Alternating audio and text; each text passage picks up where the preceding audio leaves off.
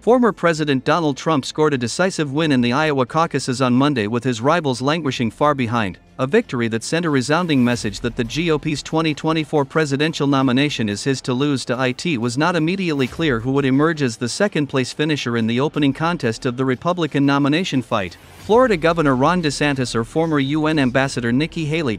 In what was expected to be a low-turnout affair, caucus voters endured life threatening cold and dangerous driving conditions to meet in hundreds of schools, churches, and community centers across the state. Now for everybody, our country, to come together. I want to congratulate Ron and Nikki for having a good time together. We're all having a good time together.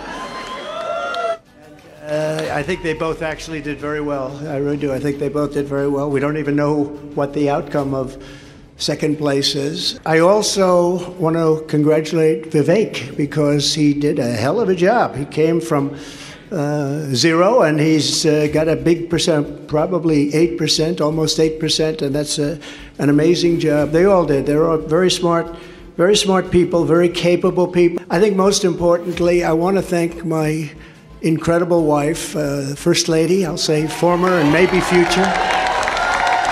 But more important than Melania, I want to thank her incredible, beautiful mother who passed away a few days ago. And she's up there, way up there, she's looking down and she's so proud of us. And I just want to say to Amalia, you are special, one of the most special people I've ever known. And that was a tough period of time for the family, but she's amazing, she was amazing. And I want to thank my family generally.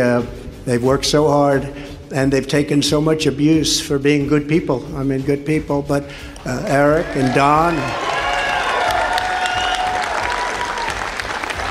they really did. These two have been working so hard, and they have another job also, so they have to do it all, but they've been working so hard, and I know that Ivanka is home, and Tiffany's home, they're watching, and I know that Baron's watching, good old Baron.